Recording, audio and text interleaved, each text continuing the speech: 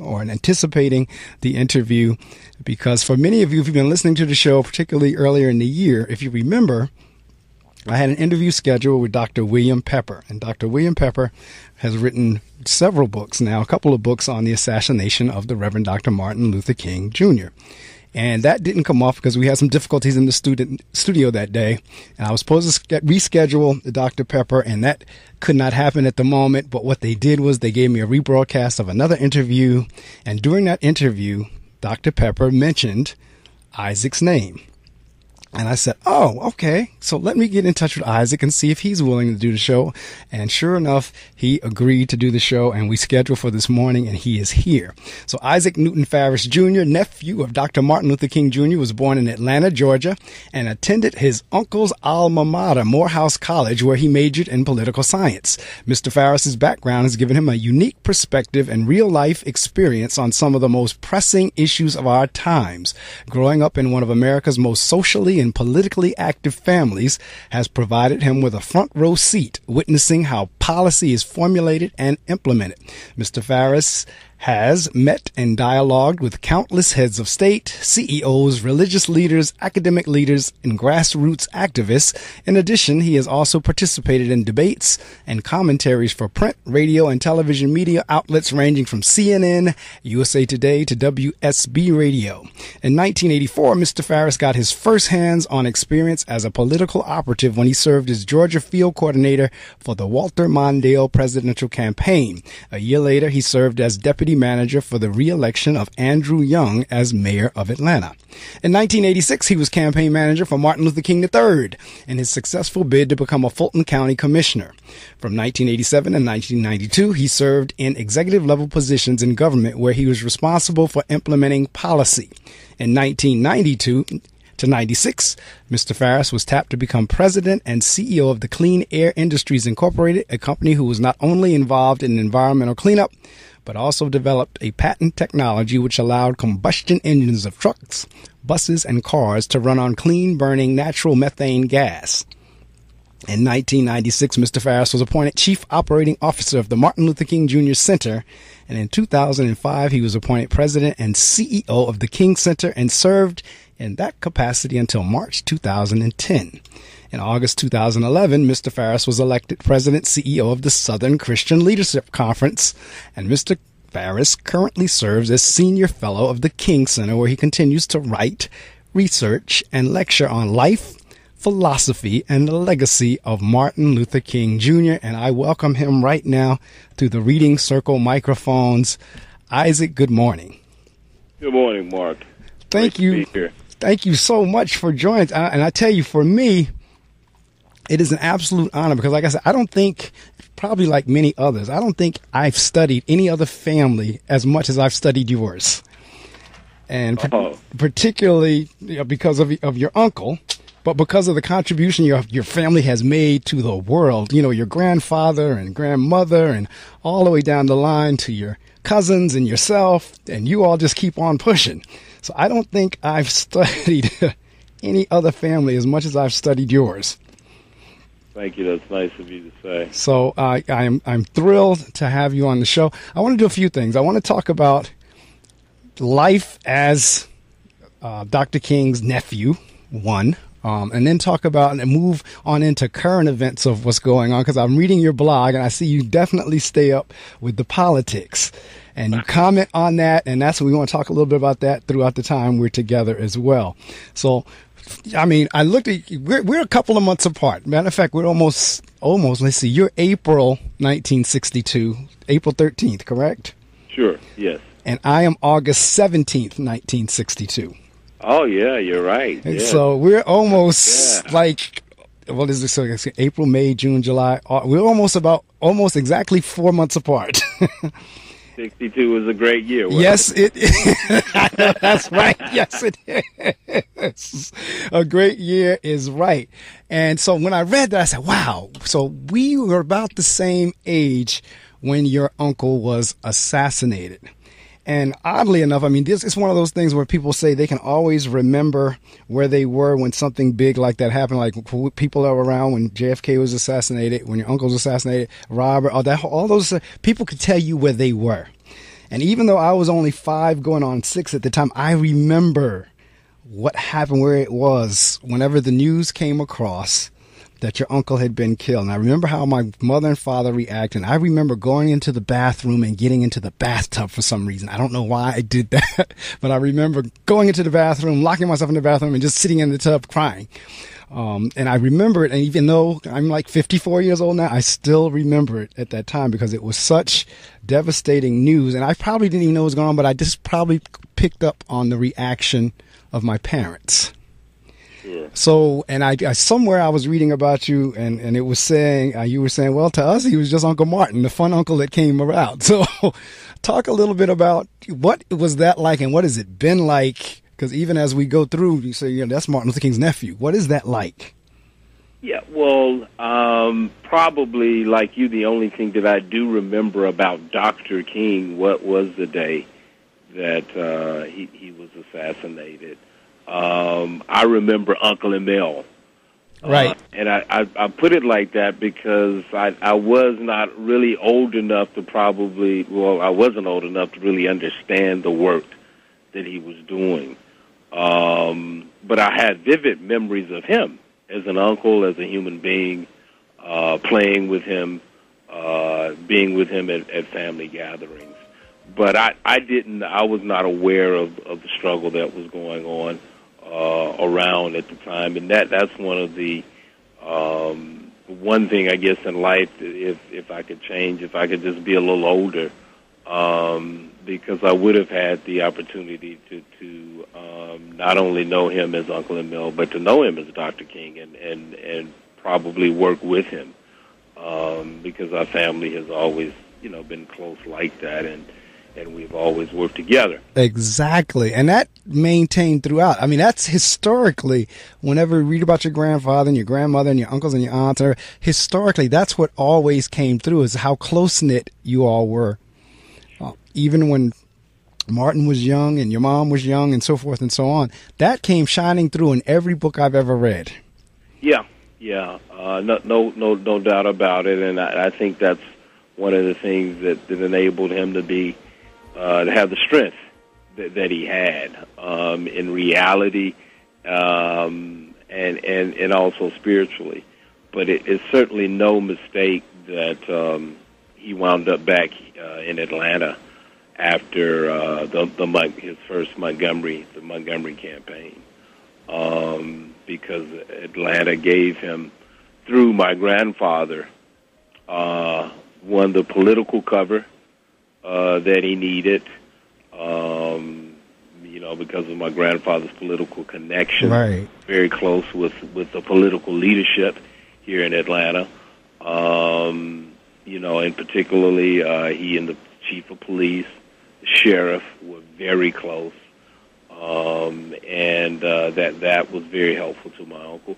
But also, he gave my uncle a job as co-pastor of Ebenezer, which allowed him to take care of his family, but also freed him financially to fight the fight. So clearly, there was always that connection there on a number of levels. But in terms of being his nephew, and knowing Uncle Emil, it certainly was. He was a fun guy to know. As I got older and became aware of Dr. King, right, and his work, it certainly became both a responsibility and an honor as well. But certainly a responsibility, not only just being his nephew, but that's something that's really been ingrained, from the family. Right. You mentioned my grandfather, but there was also a great-grandfather. Right. That's correct. A.D. Williams. That's right. And, it's interesting. Someone asked me a couple of years back, there's a school, elementary school here named for him, and someone asked me a few years back, hey, why did they name that school after your great-grandfather? Was that because of your uncle? And And I politely said to the person, "Well, think about what you just asked." They named the school after my great grandfather, Right? Because based on my uncle. And I was saying, "Hey, no, not at all." They named the school after my great grandfather because he led the fight in Atlanta to make the school board build the first black high school for blacks.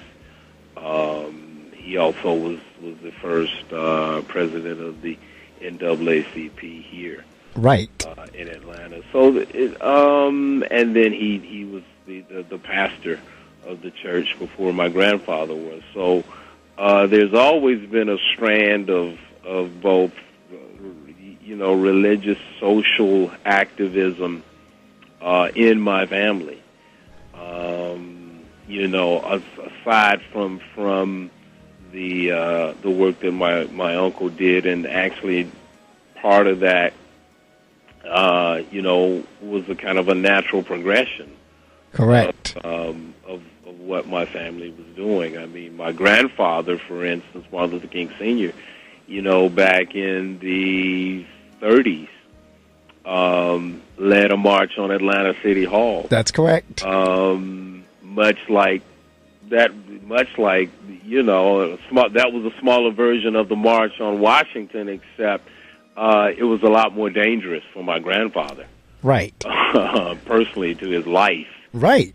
To do that than what my uncle did in D.C. I mean, the federal government was not going to, at least that day, not going to kill my uncle for leading that march. But for a black man in the South, especially one of the capitals of the South, to march on you're absolutely right. Because see, that's the thing. As I said, I've read about everything that you've just spoke about. And I'm thrilled to be talking to someone who can attest to it live. Like, in other words, it's one thing to see it in a book. It's nothing to talk to somebody that's recounting the events that's a family member.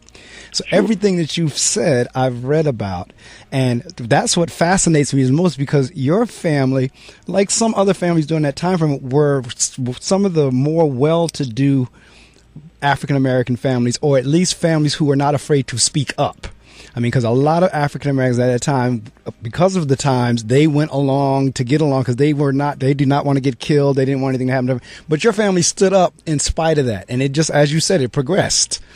It did. And not to cast any dispersions. I mean, Atlanta is, proudly claims my uncle now, but quite frankly, when my uncle came back here. Right. There were not a lot, a lot of people just saying, "Hey, come back here." Mm-hmm. I mean, there were a lot of people that appreciated the work that he was doing, don't get me wrong, but the attitude was, we're doing okay here in Atlanta. Don't need, anybody, don't rock the boat, right? Rocking the boat. Right. I mean, and Atlanta probably was one of your better examples in the country of separate but equal. I mean, blacks here did have their own kind of world. And they really didn't feel like they were missing a lot, being segregated. But it was still wrong nonetheless. But bottom line, so they were like, hey, we're doing okay here, so, we don't need you really coming in here upsetting the apple cart. And that's one of the reasons why he never really did until the last, maybe really the last year of his life. He never participated in any demonstrations in Atlanta. Wow. Because he took it upon himself. I mean, my grandfather certainly did not ask him to do that. Right. But I think he felt like he didn't want to make things awkward, and it would not have. My grandfather was a very, very secure man. Right. Oh, I've read the book Daddy King. Yeah. Yeah. But my uncle was a very loving and loyal son, and I think he felt like knowing that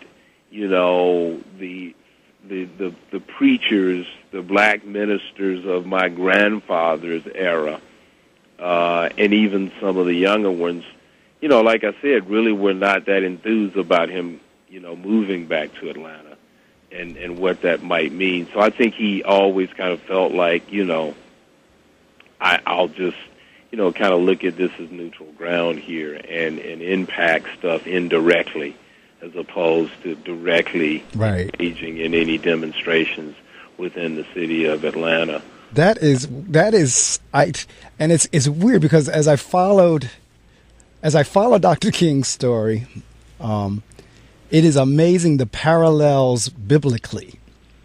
And if you look in there where Jesus goes back home and they all start like questioning his authority, like, well, who is this? Aren't you the carpenter's son? Wasn't you? Right. It's kind of like, who are you to be?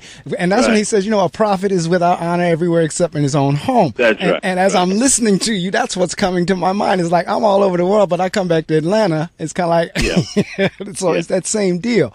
But, again, I've read many of the books, and I remember some of the scenarios and the stories where, like with your grandfather, with the shoe store, where they couldn't come through the front door if they wanted to buy shoes. They'd go to the back, and your grandfather's like, "No, we're going through the front door." Right? Yeah. No, I mean, and like I said, which is why is really kind of amazing. But I guess times are, and maybe even we can make some of the parallels now. With what's happening, say with Black Lives Matter, but absolutely, it's just interesting. My grandfather and during his time, and my great grandfather, they were very active. Yes. And so for my uncle to be, kind of told to, kind of put the brakes on was kind of interesting. But like I said, I guess we can make some of those parallels to what's happening today with how protesting happened back during the movement versus how it's happening now. See, that's what I said. That's when I said at the top of the show. We're gonna work our way in terms of, because I'm excited and thrilled to be talking to an actual family member, because I'm telling you, your uncle and your family, they're like, when I talk about my heroes, I'm talking about my heroes, and I know I'm not the only one like that, so you probably hear it all the time. But when I say my hero, let's put it this way: I pledged Alpha Phi Alpha fraternity because of your uncle. Okay. Because I happened to be reading one day and I saw where he was a member of Alpha, and I tell people all the time, so let me be clear with you. Had Martin Luther King Jr. been a Kappa, I'd have been a Kappa. Had he been a Q, I'd have been a Q. When I came across, I said, that sold it for me. If that was the fraternity that Martin was in, that's the fraternity I'm going to be in. But I mean, it's to that level. Yeah. And on that note, Mark, just for I know you know this, but just for your listeners who might not be aware of it, I mean, we certainly would have to give credit to the Alphas for the King Memorial. Yes. Today, I mean, it was their idea to make that happen, and the Alpha stuck with that through the years, and the nation and the world has them to thank. Yes, I have when we first came up with the idea, we sold these marble bricks. And I think my number is 091 or something like that. But I have one of the first bricks when we were doing our first fundraiser to try to get, because we started within the Alpha House in terms with the brothers. Like, brothers, sure. We want you to support the cause, and I have this marble brick, and then as we got closer to the end, whenever the monument was being built, I got all kinds of little stuff. I got a piece of the granite that the statue is made out of. I have plaques and pictures of it, because I constantly was sending money and supporting it. But again, it's just, I think the contribution to I'm really like in awe, and I'm not one to get starstruck, but it's not a matter of just entertainment value. These are things that change the world. The reason that your family and other families, they stood up and were able to speak out and protest and fight against. It's the reason why we're able to do what we do now. I tell people, when I'm not doing radio, I'm the principal of a school. And I tell people all the time, if it wasn't for people like that, I would not be sitting in this principal seat right now. Sure. I mean, so that's why I'm always eternally and grateful. I'm grateful to God that he put people down here to do the business of that, and I'm grateful for the people who did it. The first time I came down to the King Center and I walked out there. It was around, I was visiting a friend, and when we were going to leave that Monday or later on that day or something. So we went down to the tomb at about 6:00 in the morning. And I'm telling you, Isaac, when I got there, I had the weirdest feeling when I mean, it was like a surreal feeling, because that was my first time. I've been down there many times since. So my mother lives in Georgia. So every time I go to see her in Louisville, I make my way to Atlanta. But the first time I went, when I got on those grounds, it was a surreal experience. It really was. Yeah. But my aunt had a great vision. As you know, for the listeners who haven't been to the King Center, everything is right there. Right. It's next door to where he preached and grew up in church, and then a couple of blocks up the street is the birth home where correct. And then in the opposite direction, a few blocks down, was a former home of headquarters of SCLC where he worked. Correct. And that's why she specifically located the King Center and his crypt there.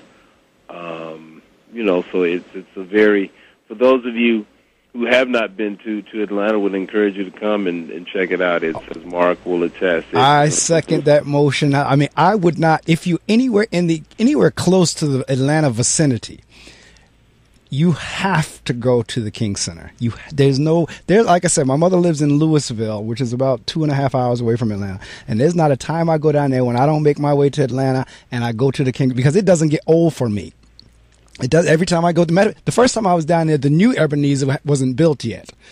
And then the next time I went down, I think they were in construction. And by the next time I went down, it was done, because you have the new church right across the street from the original church. Yeah. And again, I walk through there and I see the various artifacts. If you go into the King Center, so go upstairs, you see the various robes and the Bibles and the jeans and the jackets and everything that they're all showcased. Yeah. It is some experience. And the other thing is, see, you said it, and I want to talk a little bit about that before we shift gears. You were saying for you, I didn't know anything about him traveling the world, the movement, Dr. King. All I knew him was that was Uncle ML. Right. And so that was the side that, a lot of people don't know that side.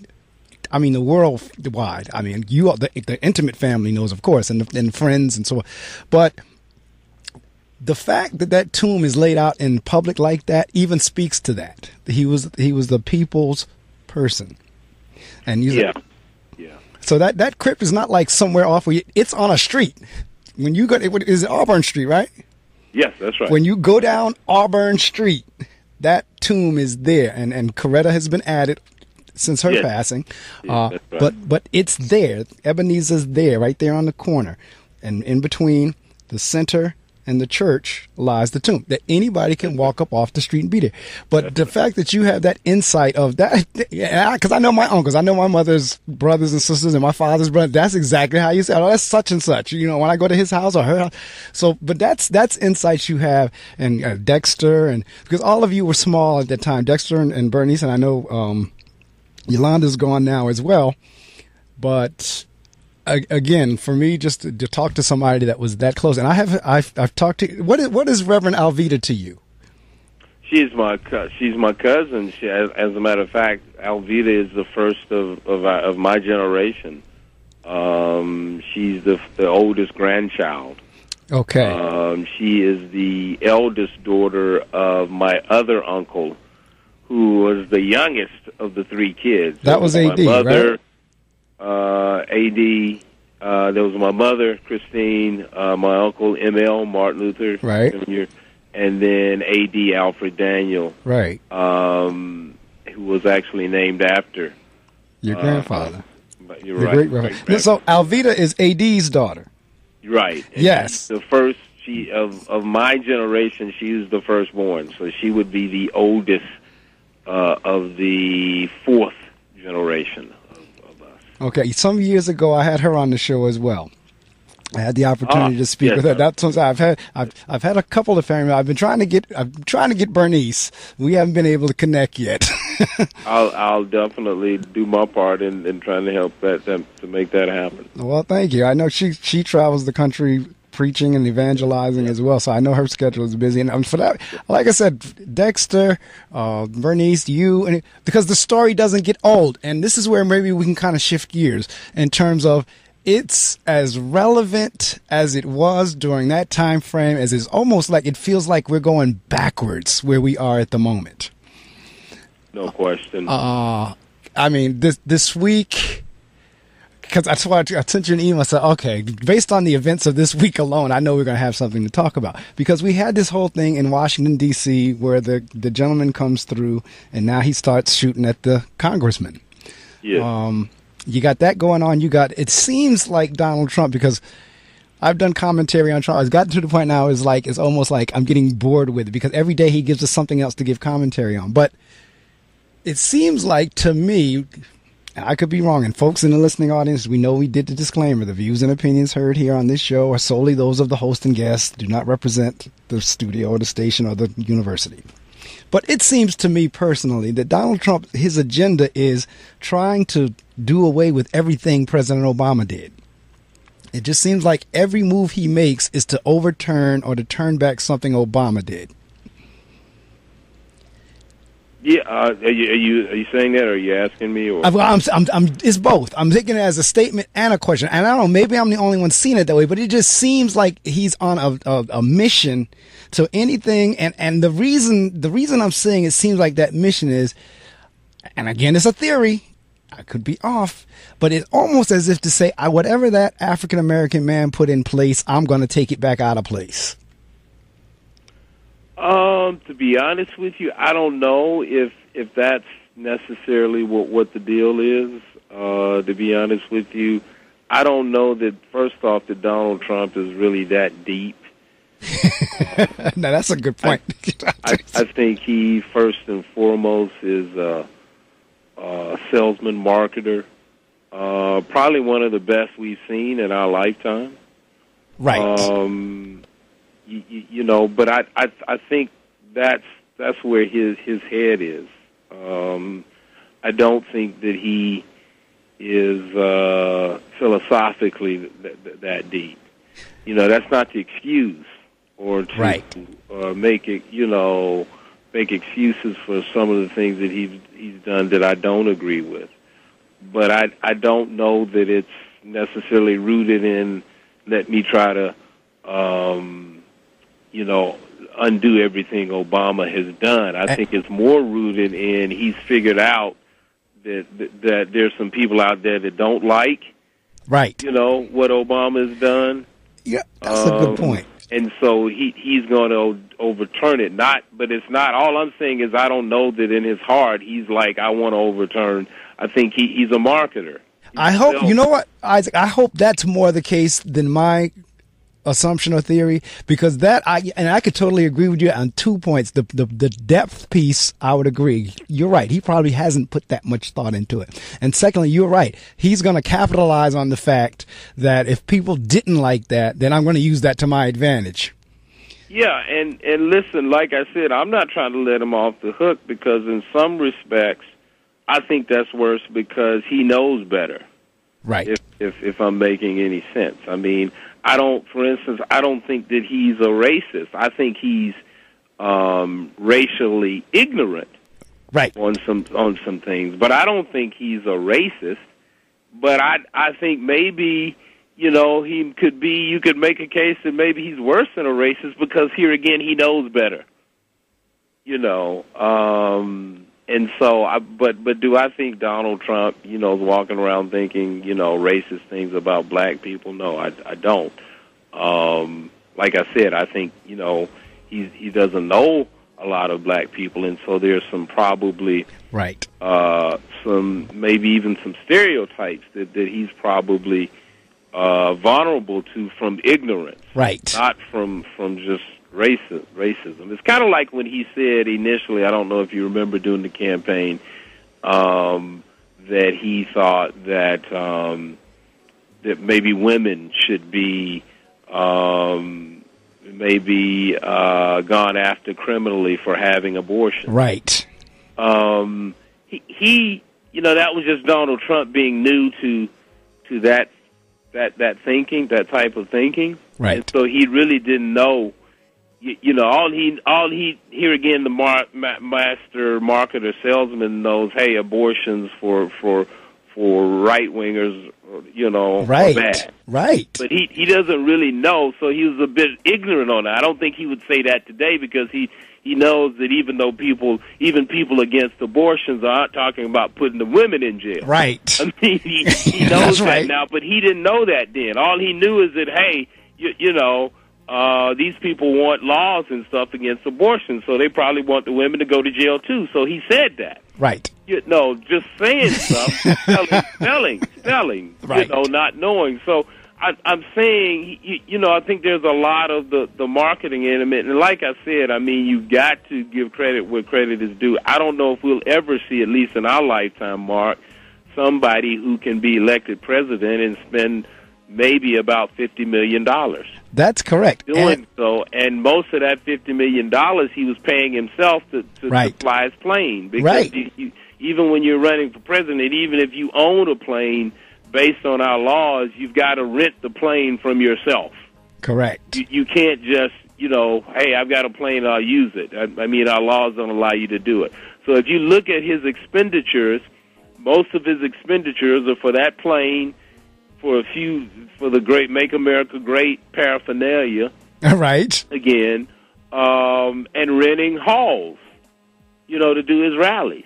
Correct. I'm telling you, this guy spent probably maybe at most about $50 million. Most of that he spent with himself, and he's president.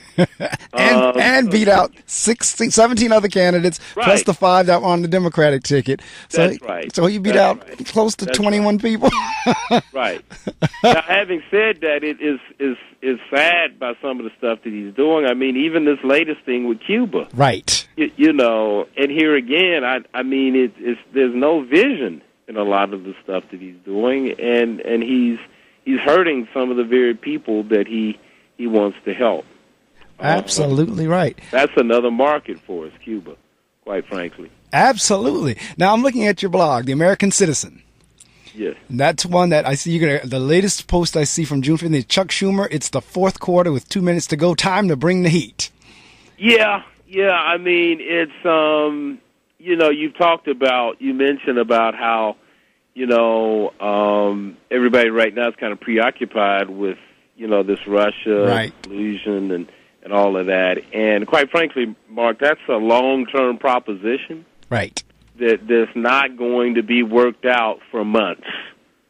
First off, to be honest, I don't think, you know, if he does get impeached, it'll be like Nixon for stuff he's doing now. Right. Not for stuff he did during the campaign or any of that. I just, you know, I think he did. I think Russia did what they did, but I don't think, you know, quite frankly, that they changed any votes. The guy, for whether we want to like it or not or admit it or not, I mean, he won. Right. That's absolutely fair and square. But getting back to your point, so Democrats are kind of, you know, going down these rabbit holes. Right. He's not going to be impeached, Mark. I mean, Republicans aren't going to impeach him because they got a president who can sign their stuff. Correct. And they're not going to mess with that. So you really got to come with some serious wrongdoing for them to even think about that. So, and Democrats don't control anything, so they can't make that happen. But Correct. What they can do is try to concentrate on stuff that they can make happen. And healthcare is one that I really do think it'll be hard, but there's still a possibility of saving and repairing. Correct. Obamacare. Rather than replacing and repealing. Yes, that's right. So, but they've got to step up their game. And I'm saying instead of, you know, focusing so much, I mean, this is an important piece, but the infrastructure is in place now to take care of that. Right. So let this independent counsel, and the media's still got to do this because they want their ratings. So let them, you know, kind of deal with that. And what he needs to be doing is trying to figure out how we can bring the heat, how we can bring the pressure to get people focused like they were before, right. like when it was in the House. It's an easier thing to do now that it's in the Senate, because you've got some people that are vulnerable, and all it takes is 3 senators, right, to not vote for it, and it won't happen. And then we're back to something's got to happen, so let's repair Obamacare. But my fear is that if they pass something, even if it's not as bad as the House version, they would have passed something. So then the next step is then to what they call reconcile the 2 bills.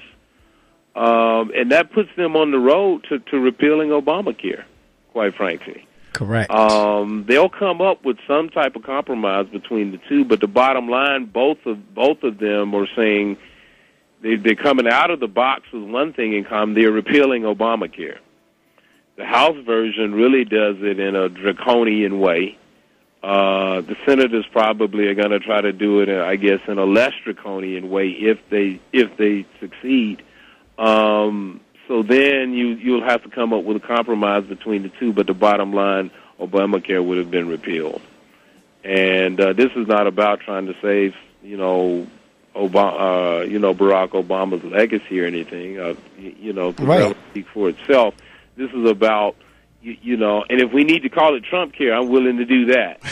As long as we have some health care. We're on the right track with this thing. It's not perfect. It's got some flaws. But principally, at the core, we're on the right track. And the right track is that, look, we're not talking about Rolls-Royce care here, but America is a strong enough country that we're in a position where we can say, look, there's just a minimum layer of coverage that right. we're just going to make sure that all of our citizens get. No, absolutely, because... Okay? I mean, I'm not talking about tummy tuck surgery, right. plastic surgery to make you look better and stuff like that. That's luxury stuff, and That's I'm not correct. talking about that. But I'm talking about the basic stuff. That is, and it's so true. I mean, it's because you never know when an illness or something is going to strike. And you've got to have something, because the first thing they ask for in the emergency room or at the doctor is your insurance card. That's it. Before they even do anything, that's the first thing they ask for. Because I know my wife had to go to the emergency room last Sunday because she woke up Saturday morning. Her hand was swollen from something. We had no idea what it was about, so we went to the emergency room Sunday afternoon. First thing they asked for, they start pulling up your records and your charts, and okay, your insurance company is who. So for those who don't have it, I mean, it could be a mess. Yeah, but the other thing about it is we end up paying anyway because, as you know, it's against the law if you really are in need of right for to be turned away. Correct. In an emergency situation, but there's also no need for someone to, through no fault of their own. We've heard some crazy stuff coming out of Capitol Hill in the last right. But nobody knows how we get cancer. Right. I mean, specifically, we know that smoking. We finally figured that out, but other than lung cancer, we don't know. There have been maybe some theories about diet and all of that, but nobody knows. So, bottom line, we can't blame people for getting sick. Correct. Blame. There was one congressman who tried to imply that Obamacare was unfair because it made people who lived a healthy lifestyle have to subsidize people who did not. And right. Find that people who do the right thing don't get sick. And right. The wrong thing do, and that's just simply crazy one. And there probably is. I mean, that's one reason why we don't need to be cutting, the funds for the National Health Services so they can continue the research. There probably is something maybe that we're doing that's causing us all to get cancer, but we're not doing it knowingly. Correct. I'm saying, who would do that? I'm saying, come on. So, yeah, you might be right from the standpoint. There's probably some stuff we're doing. That's why we need to continue to research. That's correct. So don't cut the money so we can figure out, you know, how to prevent it. But in the meantime, until we do, you know, one, people need to get adequate treatment, and they don't need to go broke, bankrupt, in order to get it. And that's exactly what's happening. Because I know, I tell you, my mother lives down there in Georgia. And when I talk to her, she tells me about how much now, because she's nearing 80. She'll be 79 this October. And she's back and forth to the doctor. And she's constantly sharing with me about the expense. And we're even, my sister and I are even like, we don't even understand why somebody your age should be charged. but she's looking, I mean, like medical bills up the wazoo at this age. And that's not to cut you off, Mark, but that's one of the principles I was talking about with Obamacare, because, you know, right now, even though she's experiencing what she's experiencing, you just imagine if we didn't have Obamacare. Exactly. Because, you know, what people don't really realize, the general lay public, and I'm just saying it, I know you know, but I'm saying it for listeners who out there might not realize it, is that, first off, Obamacare affects us all. Yes. It's not about people who can't afford health care. Yes. And one of the important ways, to the point you're making, that affects us all is that the Obamacare law says that insurance companies can't charge your mother but for so much more because she's older. Right. If I'm making any sense. Yes, you are. Before Obamacare, it used to be that, hey, once you hit a certain age, you know, insurance companies said, hey, we're going to really sock it to you because you're a risk. Right. Obamacare says, no, you can't do that. And part of that is just like anything else, you know, it's a risk pool. Right. Right? It's sharing, it's burden sharing. And that's the thing, Mark, that quite frankly, not to diverge too far from the subject, but that's why my uncle's teachings are so badly needed. Yes. Today, and to be reminded of the beloved community that he talked about, because what's at the core of this,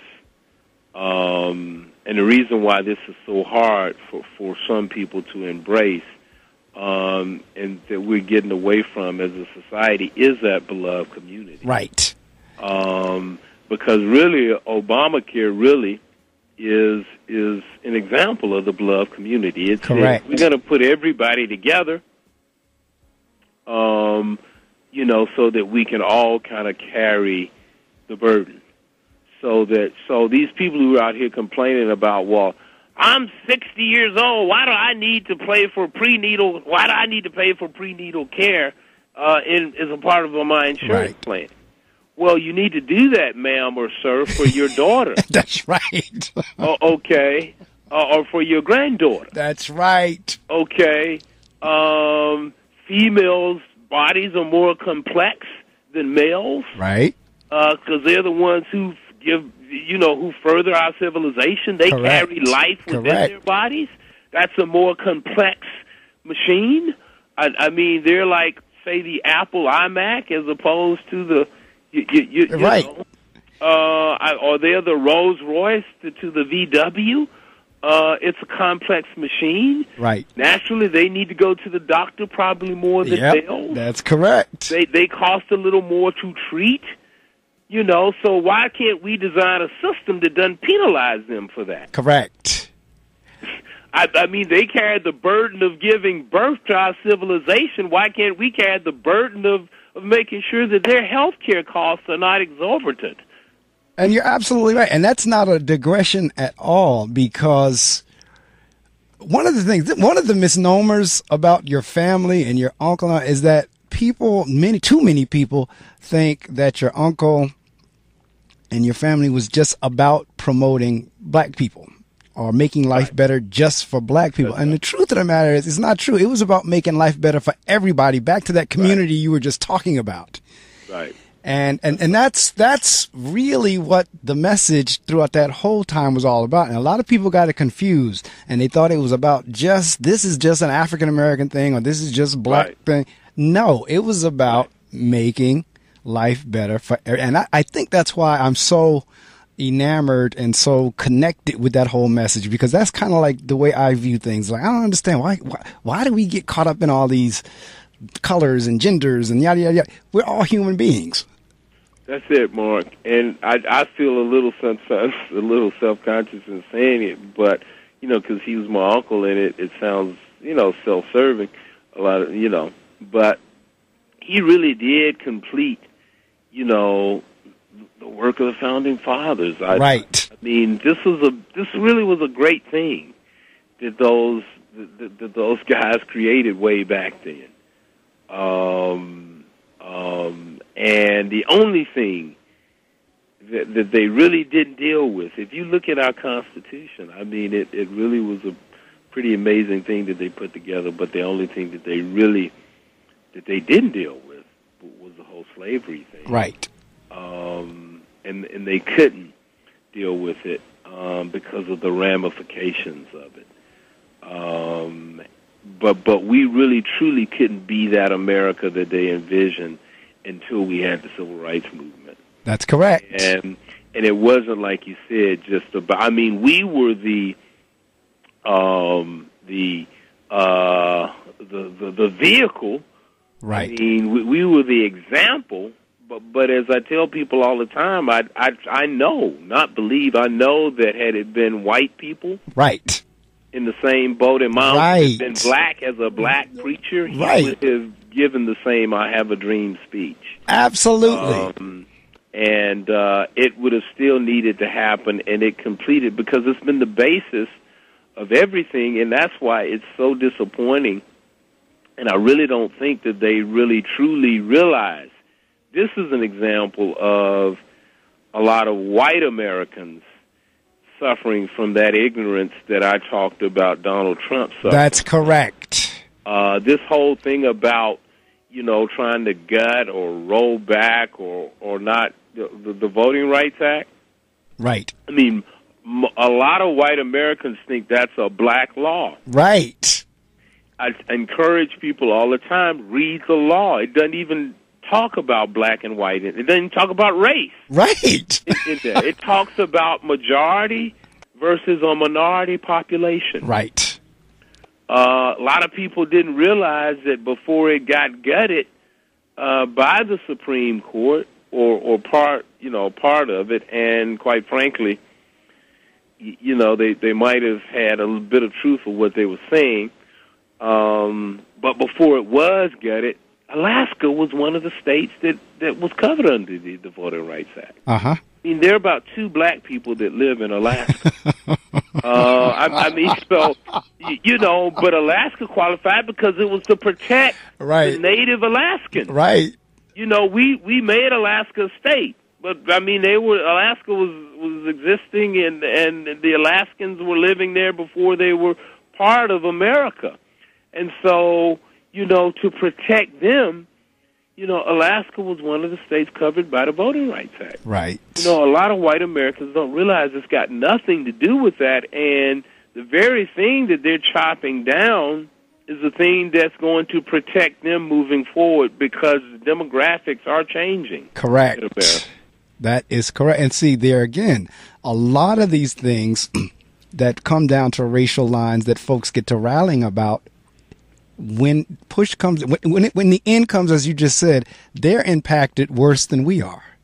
The very thing that they're trying to cut in the name of that's benefiting the black people, really, when you look at demographically and number-wise, no, it's not. I mean, you take welfare, for example. Right. You always get my tax dollars. Like, no. If they cut that program out, do you understand how many Caucasian folks are going to be impacted by that?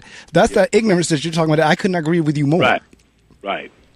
It's like we're saying these flippant statements and sound bites and everything, but the truth of the matter is your group is going to be impacted by that more than we are from a number perspective. Right. That was the only thing that I wish that, I'm sure he didn't mean any harm, but that was the only thing I wish that President Obama had done differently, and that others would do differently. You know, even when he signed Obamacare, right? You know, he was surrounded by, you know, black citizens, right? And that tends to happen a lot of times when they're signing some of these social things, and it gives the impression that it's exactly, you know, and whites exactly, yep. There are more whites benefiting than there are correct. Blacks. All of this stuff, anything you name, that's right. Okay, from welfare to all of it. Yes. The stuff we do for kids, I can't think of the technical terms for it now, but I'm saying all of that social stuff we do, there are more whites than blacks that are benefiting. Yes. And yet a lot of white Americans are walking around here, you know, not knowing that. Correct. And that was by design. Yes. You know, but that paradigm is changing now. And that's, I mean, that's why, you know, we see some of the stuff that's happening around us. That is so true. For those of you in the listening audience, I hope you've been with us since 7 o'clock, and 6 o'clock for that matter. I was on the air beginning at 6, but I certainly hope you've been with me at least since 7, because my guest this morning is Isaac Newton Farris Jr. His mom was Christine Farris, who was the sister. Is Christine correct? Yes, yes. Who is the sister of Martin Luther King Jr. That makes Isaac Martin's nephew. He is a part of the King family, and I'm thrilled to have him on the show because I'm talking to someone who's, even though he was for the most part, Isaac and I are the same age. We're like 4 months apart. But even still, he still remembers Martin, the human side of Martin, because that was his uncle. As he said earlier in the hour, I just knew him as Uncle ML. I don't know anything about the movement and all this, that, and the other. That was just Uncle ML. Came over, we had fun. He was the fun uncle. Right. And he had a heck of a sense of humor, I tell you.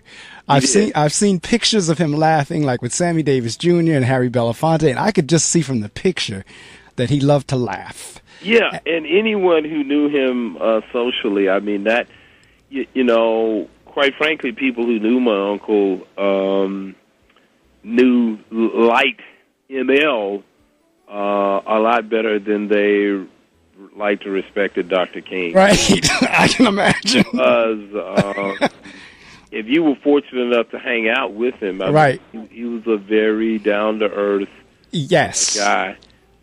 People definitely loved being around him. And that the one thing that people said about my uncle is he never was, he never was full of himself. Right.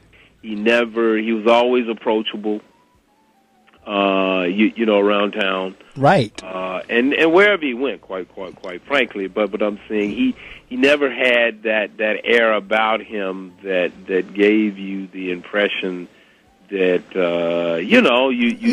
I know exactly what you're, because look at it this way, Isaac. I mean, you're talking again during a time frame. There weren't that many African Americans that had obtained doctorate degrees, and certainly not doctorate degrees from Boston University. Okay, correct. So the fact that you've obtained that, you've gone to Crozier, you've got your doctorate from Boston, you come back home or what have you to people that are for the most part uneducated for whatever reason, and yet you're still able to relate and connect and touch them. That said, that's why I was saying earlier, the fact that crypt sits right there in open public on the street like that was the ultimate signification of how down to earth he was. One of the books I was reading, because this is why I know he has a sense of humor. And any of us that go to church, most of the time the preachers sit either on the rostrum or the podium or the stage, whatever you want to call it in the church, up in the pulpit, they sit behind there. And there's a story in one of the books that I was reading how there was the preacher standing up in the pulpit and your uncle and another set of preachers was sitting behind him. And I guess the man must have flipped his shoes up from the back. You know how you're standing there and you flip your foot. Right. So the writer says that Martin saw that and now whispers to whoever he was sitting next to and says, "Through many dangers, toils, and snares, so those shoes have already come." And I said,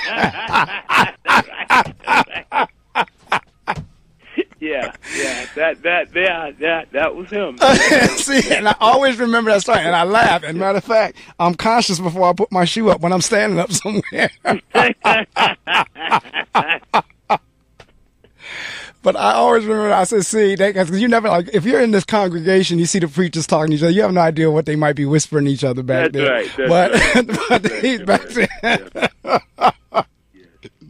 But that cracked me up. Through many dangers, toils, and snares, those shoes have already come. But yeah, true. I mean, but it is so important to be able to laugh and to be able to have a sense of humor, to laugh at yourself and what have you. And so whenever I come across those things about the sense of humor, and like I said, I've seen photos of him and Sammy Davis Jr. I mean, I don't know what Sammy said to him, but them two were rolling. They were cracking up. But it is important, and to be down to earth like that, I think was so important, because I teach public speaking, and the I Have a Dream speech, we pick that speech apart, because I mean, you could do a whole semester on that speech alone, in terms of the literary devices, the figurative language, the things that are used in that speech. I mean, we could do a whole lesson just on that speech alone, and we do. But I mean, I just, like I said, for me, just to hear his voice, whenever I'm listening to anything, it just sends chills. I don't care how many times I've heard the I Have a Dream speech or the one on April 3rd or what have you. It does the same thing to me. It's a very distinctive voice. It is. No question about it. Very much so. So now, being a member of the King family, and I just need to do the weather and all this stuff again, and then we'll get down close to the end. Another however many minutes we have left. But before, I'll give the question to you before I do the weather and all that stuff. Being a member of the King family, does that put pressure on you? In other words, feel like, hey, well, you're Dr. King's nephew. What do you say about this? What are you going to do about it? What would he have done? Do you get a lot of that? Think about that while I do the top of the hour, and then we'll roll on from there. Okay.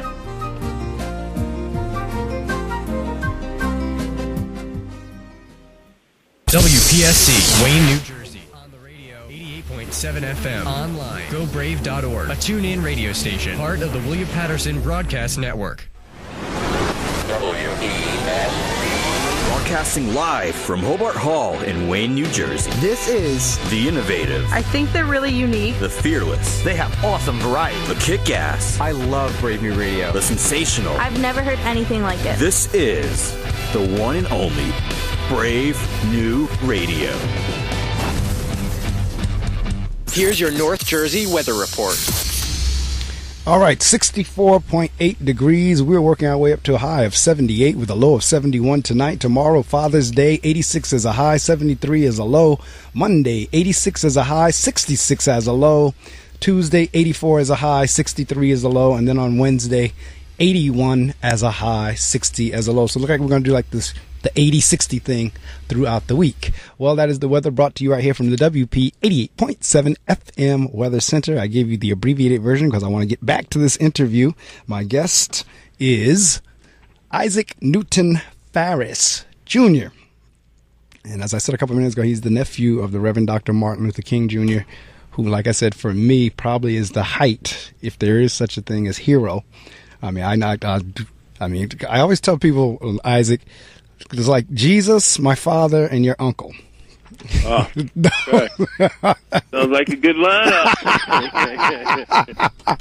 And literally, that's kind of like in terms of role models, in terms of how I kind of govern myself, and those are the three. Those are like I told you earlier. Whatever fraternity had I come, and I'm glad I didn't pledge anything prior to reading that, because I really would have been mad at myself. But once I read that he was a member of Alpha Alpha fraternity, that's when I made up my mind to pledge that fraternity. So people laugh at me when I said, no, I'm serious. Whatever Martin was, that's what I'd have been. And so that's how much of an influence. But do you, as I said right before I gave the weather and top of the hour, are you all pressured now? Kind of like, there's like you, Dexter, MLK3, Bernice, Alvita, all those of you who are left here, are you all pressured now to kind of like continue on the family, or do people look to you now to be the activists?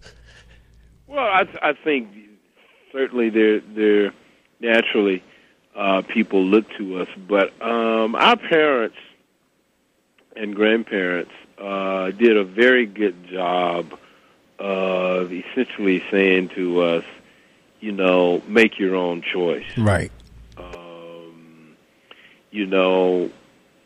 They certainly instilled in us a sense of giving back to the community that nurtured our growth, but in our own way, choosing our way to do that. For instance, in my family, 4 generations now, I guess if you had to say what was the family business or family profession, it would be the ministry. Right. But quite frankly, we were raised distinctly that we could choose to do anything in life but that. No, I'm serious. I understand. We were told we couldn't choose to go into the ministry. Right. That we had to be called. Called. That's right. And I'm serious about that. That's right. And my grandfather, was proud of the fact, and he talked about how his 2 sons followed him, but he said, I didn't. Right. Do that. I didn't make them follow me. I didn't tell them to. As a matter of fact, my uncle started out when he left Morehouse. He was still thinking about the law. Right. We were told, this is something you can't choose to do it. And in my generation, as a reflection of the times. There are more women who have gone into the ministry than men. And who knows, maybe if times had been different, maybe my mother might have been a minister. Right. So I'm saying that to say that we were always told, look, definitely always do the right thing. Correct. But you have the choice as to how you do the right thing, or what vehicle you do that through, and so that they were always good about that, and I think that's given us a sense of security, but also at the same time because it was kind of like a double whammy. You had the work of my uncle.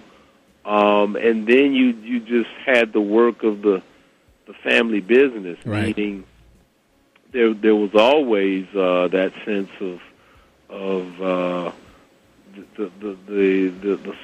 doing the right thing from the religious standpoint, and then also from the social responsibility standpoint. So, to make a long story short, I think we all were raised with a sense of responsibility to be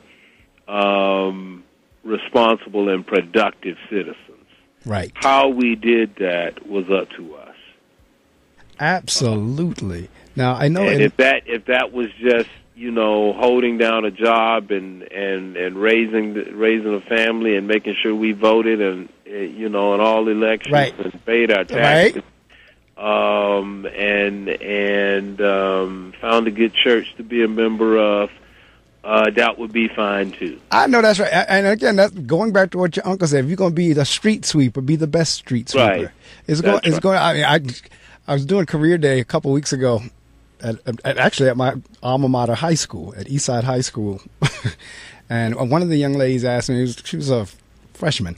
She said, Mr. Medley, you think it was okay if I work in a Dunkin' Donuts? And up here, Dunkin' Donuts is a coffee. I don't know if they have it down in Atlanta or not. But yeah, they do. They do. Okay, it is then. I didn't know how far they reach, but I know Dunkin' Donuts. You think it would be all right if I work in a Dunkin'?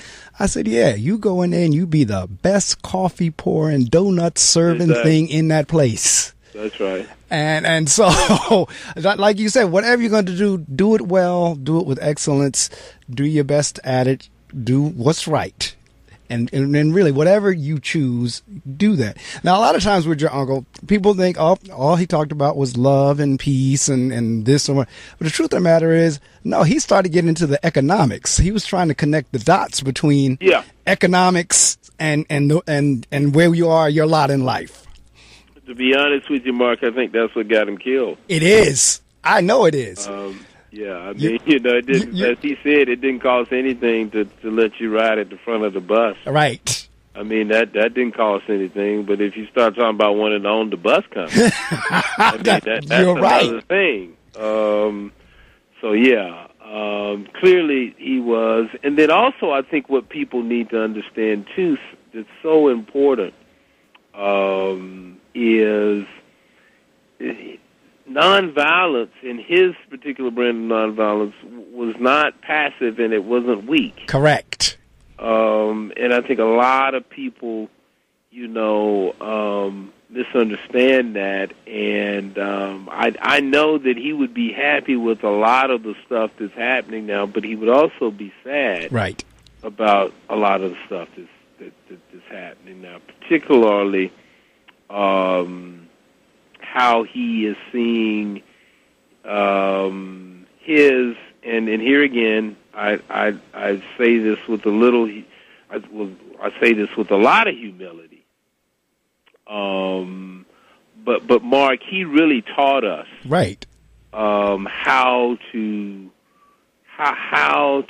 fight and protest in this country. That's correct. I mean, if you think about it, the civil rights movement set the model in this country. Prior to that, I mean, the only mass demonstrations that you saw that were similar, they were not alike, but that kind of resembled it were maybe the labor protests. Correct. But those were always pretty much violent. I mean, that was about brawl, basically. But the nonviolent resistance and how we do that successfully in this country really was taught to us through the civil rights movement. And I know that he would be concerned to see how that's being abused. Correct. Today. I mean, first off, it's the first move when really, according to his methodology, it was the last move. If you know what I'm saying. I mean, we're quick now to kind of to jump to the streets before we really do the necessary homework. And I know this will be controversial, and it has been when I wrote about it back during the time. But the best example of what I'm talking about is what we saw happening in Ferguson, Missouri. Correct. I mean, with all due respect, it was unfortunate what happened with Mike Brown. We will just truly never know, unfortunately, because there were no cameras. Know what truly happened there. I certainly think there was some foul play. But bottom line, Ferguson is an embarrassment. I mean, this is a city that has a 67% black majority population. Right.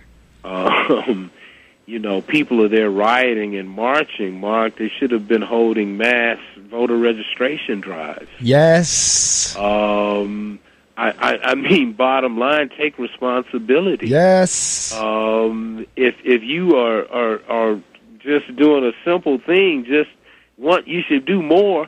But if you do nothing but just show up when you're supposed to every 4 years or every 2, whatever the deal is, when city elections are held, if you're participating, I assure you, 3/4 of those problems would not have existed. That's exactly right. Regardless, you could have the same mayor that you got, because quite frankly, the time is over for voting for people that look like you. Right. Now's the time to vote for people that think like you do. That's right. That's right. And quite frankly, politicians are the first are the most responsive people, the most responsive animals and people on the planet. That's correct. If that white mayor, the same white mayor, had 67% of his black people showing up to vote, you can be assured he wouldn't be talking about we don't have a problem in Ferguson. You're absolutely right. You can be assured that he would have a police chief. Right. Would be, you'd be sure he'd be saying, Chief, you can't be treating 67% of my voters like this, dude. Right. You're right. I No, mean, you're you got to absolutely get right. me thrown out of office. Yeah, I don't. you're If right. Indians, whoever they are, dude, you got to treat them with respect because these people are voting. That's absolutely Okay? right. I will lose. You will help cause me to lose my job. That's right. And before I do that, I will fire you. That's if you can't right. if you can't get your policemen treating these Indians or the black people, whoever they are, they're 67% of the people that vote for me. Absolutely. We had our If primary. your people can't treat them right, I will Right. get somebody in here Who will? That's right. We had our primary a couple weeks ago, and I got to the polls because I vote. I don't care if it's for dog catcher. I vote. Thank you. I got there at 7:05, and the polls closed at 8. And I was numbered, because I looked at my ticket when they gave it to me, I was number 067. I said, this is ridiculous. And the police officer, when I said that, he says, oh, there are higher numbers in other polling places. I'm like, okay, I get that, but the number should be higher here. Right. But zero after, I mean, we're talking the polls was over from 6 o'clock that morning to 8 o'clock that night. Right. And this is for the primaries for governor and the assembly people and the state senate and all that kind of stuff. Yeah. I was number 67. Right. And I said, wow. As a matter of fact, I took a picture of it and I texted it to my pastor, and he's like, this is ridiculous. I said, oh, it is. Yeah, it is. It is. And I'm saying, you know, we showed up for, but even, and that was the thing about Ferguson, even in 2008, man, in 2012, more white people in Ferguson voted. Uh-huh. You know, and especially in 2008, I mean, black people were doing everything they could to just be a part of history, but not in Ferguson. So, right. You know, we've got to, we've got to, you know, step up and do the basics for ourselves. Right. But also we've got to remember the core principles, and that's part of what I try to do, is get people to really, you know, look back at Uncle and Mel. Yeah. And really just on, unfortunately, the current generation of millennials, Mark, they just, you know, in school we don't do the best job of teaching history, period. Much right. less I could not agree with you more. I could not agree with you more. And they just see the clips. Right. You know what I'm saying, of the marches, and I think they think that that's, you know, nobody has taken the time to say that by the time you saw the march, you know, a lot of things had happened prior to that. Correct. My uncle never would say, even in this day of, even if he had social media, he would just never say, hey, sending out a tweet, let's just all show up at 3 o'clock at X place and raise hell. Right. I mean, he would, his stuff was always organized. Right. They were always permitted. That's right. You know, that permit process is dialogue within itself, you know, because you got to kind of lay out what you're doing. And, correct. And this, that, and the other. So that's a little dialogue between you and the government. But also, what it does is that when people look around and see 1,000 people, you know, and call in the police department, hey, you know, what's going on? Well, yes, we're aware, you know, there are going to be some people there marching. Police don't show up in riot gear. Right. They know what's happening. There's just a lot of little steps in there that I think people don't you know, realize. I could not agree with you more. And that is why we get what we get. It causes a lot of unneeded. Yes. That's what I said. That's why we're getting what we're getting. And I don't know if you noticed, one of the posts I have at my site, IsaacNewtonFarris.com, for your listeners out there, is a post which really, you know, a lot of people, some people kind of initially were upset about, but a post entitled "Political Violence Started on the Left," which I think it did, at least for this current cycle. Because if you think back,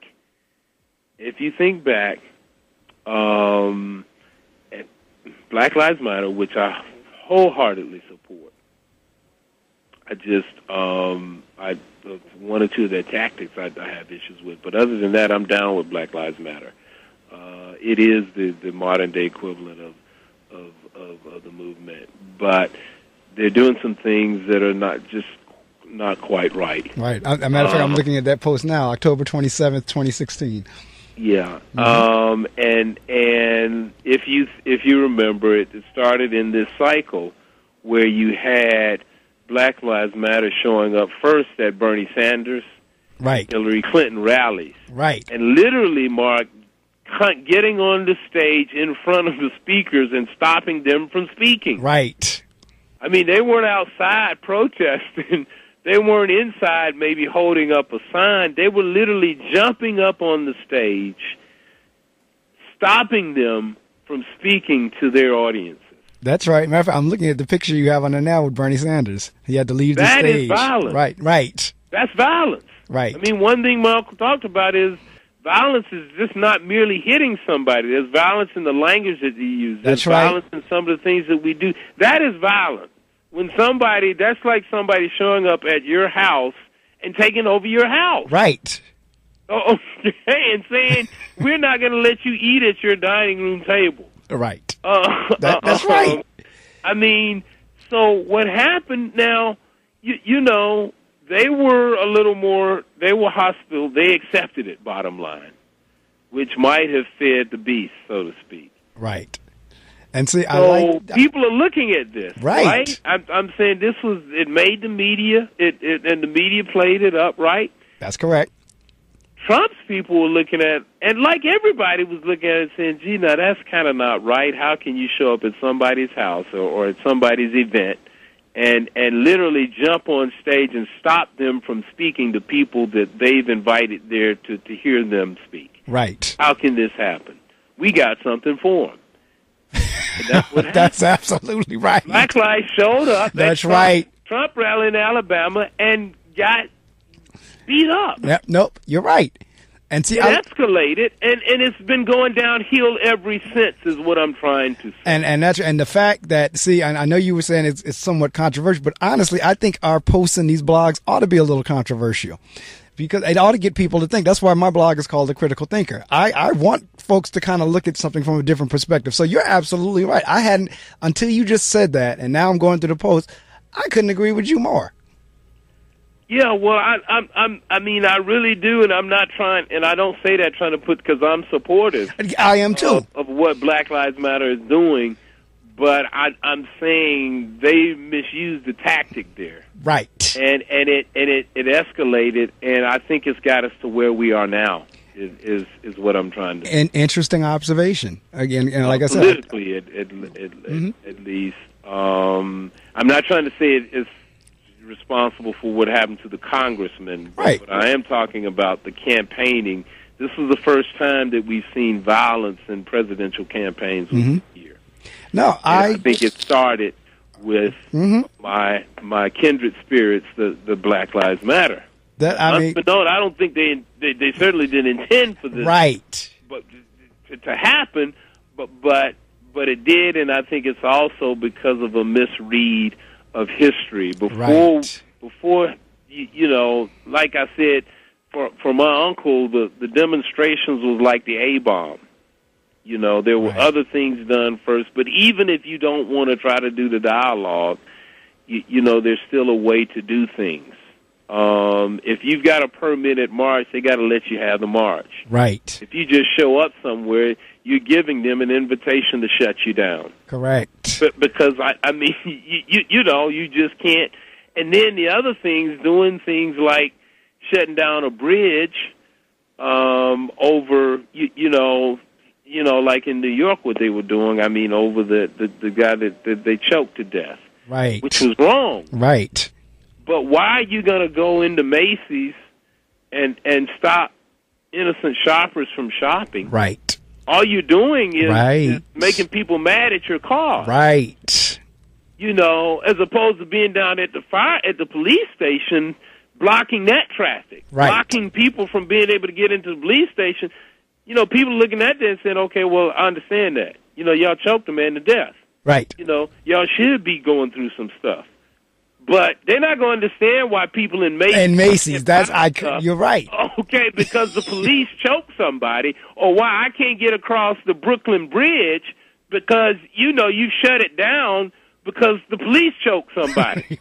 I'm saying it'd be different if, you know, we had a referendum and New York said, we vote to support the police choking somebody. Right. Then you go to tactics like but you want to build support. You don't want to make people mad at you. Right. Is what I'm trying to say. You want to, make people sympathetic and want to hear your case. Right. And shutting down Macy's or blocking a bridge where people are trying to get home after work, who worked all day, who thought the police were wrong, you now have made mad at you and think you're like some... Yeah, and you deserved it. See, this is why the police choked you, because this is how you act. Right.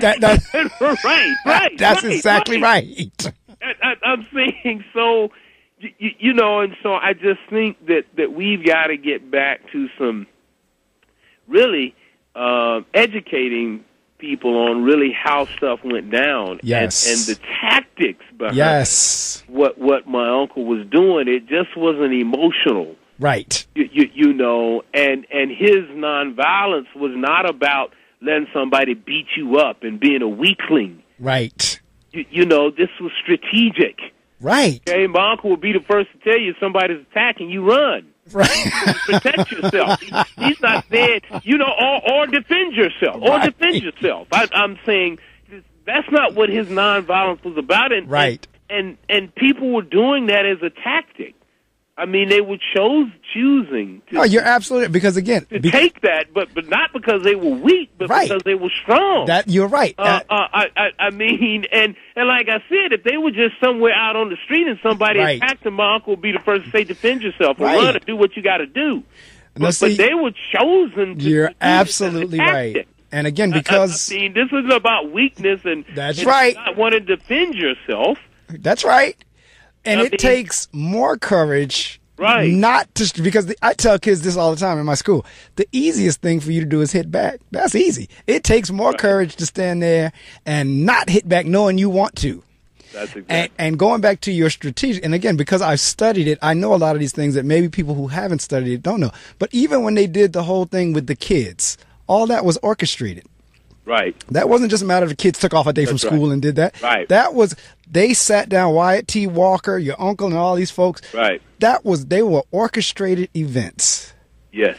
And it did exactly what it was designed to do. That's why you're right on point. Make no mistake, listening audience, Isaac is right on point.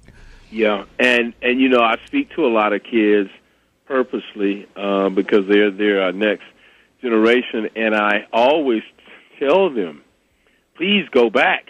Right. Look at what happened in Birmingham. Right. I mean, those were kids your age. Yes. Who went to jail then, who got beat up, who got water hosed and all things. You don't have to do that now. Right. You know what I'm saying? I mean, unfortunately, we got some of y'all going to jail now for the wrong reason. Absolutely. Absolutely. We don't need y'all to go to jail no more. We need y'all going to school. I know that's right. But I mean, it's so easy, your contribution is so easy now. Right. But look at what, and I think a lot of them are really kind of surprised when you put it to them like that. Right. No, man, I'm telling you, I deal with kids every day. One, you're right. We don't do justice to this. I mean, they know the name, but they really don't know what it was all about. Right. When they come in my office is like a little museum. People walk in there. I mean, there's pictures of your uncle all over the place. I got him, Frederick Douglass, Colin Powell. I mean, it's just Malcolm X, Adam Clayton Powell Jr. You got, Mandela. I mean, when you walk in it's kind of like a little Black History Museum when you walk in my office. Okay. But I use it I tell people those are my teachable moments. When a kid gets into my office, that's the kind of conversations we have. And so a lot of times I'll ask the kid, all right, kid, which one do you want? You want the sermon or the suspension? If the kid is smart, he'll say the sermon. Like, all right. Right. So we go into teaching at that point. Right. But, I mean, it is so important that we continue the message. I have some of my Jewish friends. As a matter of fact, I was talking about this the other day, and I asked her, I said, with Jews, you all let your kids know, around birth or as they come up, your mantra of never again. And she said, that's right. We need to start doing those same things. Yeah. We need to start indoctrinating and educating and teaching our children. Look, this is why we did what we did. This is how we cannot go back. This is, like you just said, intentional. The intentions of the movement, Black Lives Matter, is on point, but the tactics is what's throwing it off. Yeah. I mean, look at the ground, unfortunately, that's been lost. Right. Because of the tactics. Right. I mean, they started out with the nation captured, and, circumstances really have given them all the ammunition that they needed. I mean, with the technology and all of these cops being busted doing all things. Listen, this argument could be much further down the road, except for the distraction of the violence that's taking place. That's correct. There was one other thing we said, and this we could talk all day on this, and this is actually where me and Dr. Pepper's paths crossed. Because you were saying earlier, we were talking about Dr. King in terms of him actually speaking about the economics. And you said, that's personally what I think got him killed. I do too. It was that and the whole speaking out now against the Vietnam War. Because I tell people all the time, you need to understand there's money in war. Yeah. Oh, no. Right. I mean, personally, right. I think JFK, your uncle, RFK, I think all of them lost their lives over Vietnam and the economics of it. That's right. Because, and that's where me and when I was reading William Pepper's book, I was like, yes, I know I'm not crazy. But I always said, Dr. King lost his life over that war. Whenever it was a year to the date when he spoke out against Vietnam that he got assassinated. It's over. Right. And again, parallel wise, that's what I tell you, I parallel it to the Bible. If you look at the Bible, when Jesus came in and he turned all those tables over, and he started calling them vipers and snakes and so forth and so on, because you're not doing what you're supposed to do in my Father's house, the money change and this thing. That's when they all got together and said, oh, he got to go. That's right. Right. That's right. It's one thing to be out there talking about the principles and love Jesus, but when you start messing with the money, right. That's exactly right. I'm saying you listen. What was one of the first things? What is one of the first things Donald Trump is doing right now? Right. He goes over to the Middle East and does what? Right. That's big arms deals. Yep. Okay. It's the money, man. Yes, it is. Will always be the money, unfortunately. Yes, it is. And he stopped. At civil rights, he'd probably be with us today. That's right. Frankly. That's right. But you hit the dead on the nail, and the war wasn't about, communism versus democracy. It was about the money. Yes, it was. And all of them, period, has been. But certainly those since have been. That's right. That's exactly right. But no. And we see it playing out now. I'm seeing one thing here again, and I consider myself to be politically an independent. I'm not right. I hear you.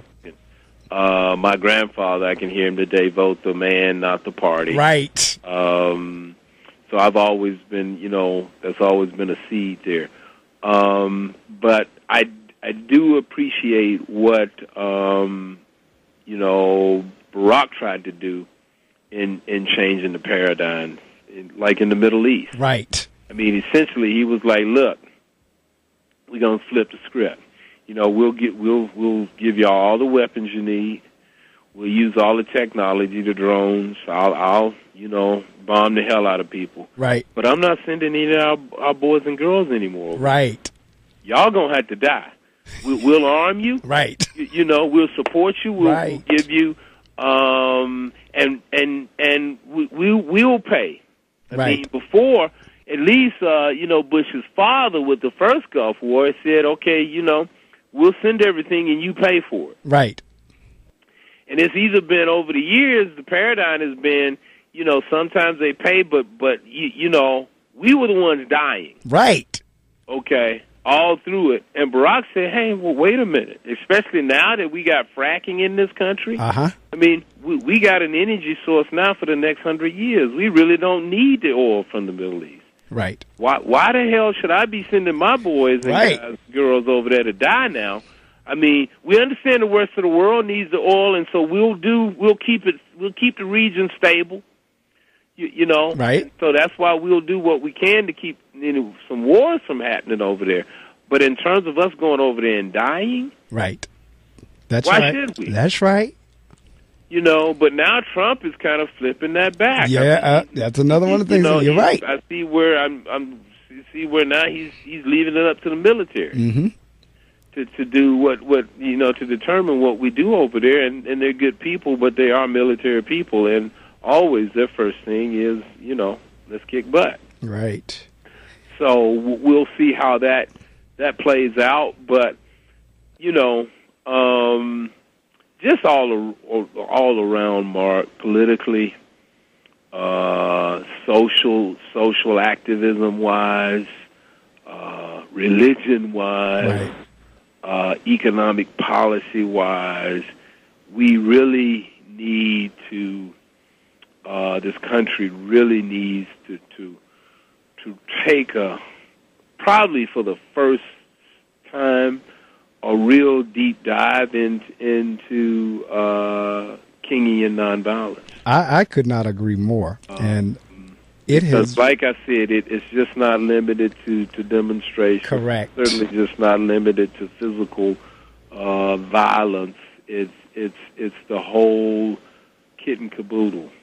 You are so right, and I tell you, we're down to the end, and what I do at that point is I shut the mic off in a couple of minutes and let you promote, any books or your blog, anywhere you're going to be, how folks can get in touch with you to speak or what have you. You get a chance to do that. But before I do that, I will say this. I live in the city that was one of the last stops of your uncle before he went to Memphis. I think he was in Patterson, because one of his friends here in the Patterson area that was a part of the movement was... is that Patterson, New Jersey? Yes. One of his friends was Fred Lagarde. Also an alpha man, one of my fraternity brothers, but Fred Lagarde Jr., I believe. Fred Lagarde Sr., Jr., because there was three of them, so he must be Junior. But anyway, those two were friends, and he came to Patterson to speak at Reverend Lagarde's church, and that was one of the last stops prior to going to Memphis. And they have pictures of that event in that church. In that particular church, Community Baptist Church it was called at the time, and I think it's still called it. They just moved the location. But matter of fact, they've named that particular church sits oddly enough on Auburn Street in Patterson. Oh, okay. And they've renamed it to something I forget. And then what used to be Broadway in Patterson is Martin Luther King Way, which crosses what used to be Graham Ave, which is now Rosa Parks Way. And so Martin Luther King Way, Rosa Parks Way, they cross each other. And Reverend Lagarde was a big instigator of that. Matter of fact, I think he was the one that went to city legislation and made it happen. But I always remember, I said, wow, Patterson, New Jersey was one of the last stops of Dr. King prior to the assassination. Yeah. So at this point, I'm going to turn, and I don't know how many in the listening audience, if you knew that or not, but yes, that was like maybe a week or two prior to him going back to Memphis. Yeah. So, Isaac, it has been an absolute blast to speak with you. You're down to earth as well. A few weeks ago, I don't know if you remember the show Good Times. I do. The young lady that played Thelma, Bernadette Stannis, she was my guest on it, and people kept calling me and saying, I can't believe how down to earth she was. And I feel the same way with you. It's like, I can't believe he's down to earth as well. So I thank you for that. I thank you for joining this morning. The chat has been wonderful. Listening audience, I hope you've learned some things as we've been talking, and I'm going to give Isaac the opportunity now. Like I said, you can promote anything. The only thing you can't say is a dollar amount, but anything else, the mic is yours. Oh, no, I don't. Just would like to say for any of the listening audience that would like to connect with me, you can reach me through IsaacNewtonFarris.com. Please come and reach out. Let me hear from you. That's how I learn, and would also like to impart a little wisdom to you. And it's through experiences like this. And Mark, I want us to continue to be in touch. Oh, definitely. Show, but just individually, because I've been checking out the reading circle, and you certainly are a source of both inspiration and information. Well, thank you. And so I certainly want to be a part of your orbit as well, and just continue doing the work that you're doing, my brother. Well, Thank you. I'm gonna say the same to you, because like I said, for me, and like I said, I don't get starstruck. I really don't. I mean, it's not like I'm not like one, because I've met celebrities, I've met athletes, and usually you shake hands to talk, whatever, like, and appreciate your work, enjoyed your work. But anytime I start talking to like direct lines to Dr. King, I'm like in awe. So the fact that we've been talking almost 2 hours now. Yeah. And it has been real, man, and it's been good, and look forward to us, getting together, and I'm going to be reaching out to you, because I think there are a few programming ideas. All right. We can probably work together on. That'll work. That works really for me. about getting the message out, man, getting the word out. I know that's right. And as I've said, I'm not a Republican or a Democrat. Right. I'm just a black American citizen, happy to be in this country, happy to be familiar with Kingian nonviolence. Right.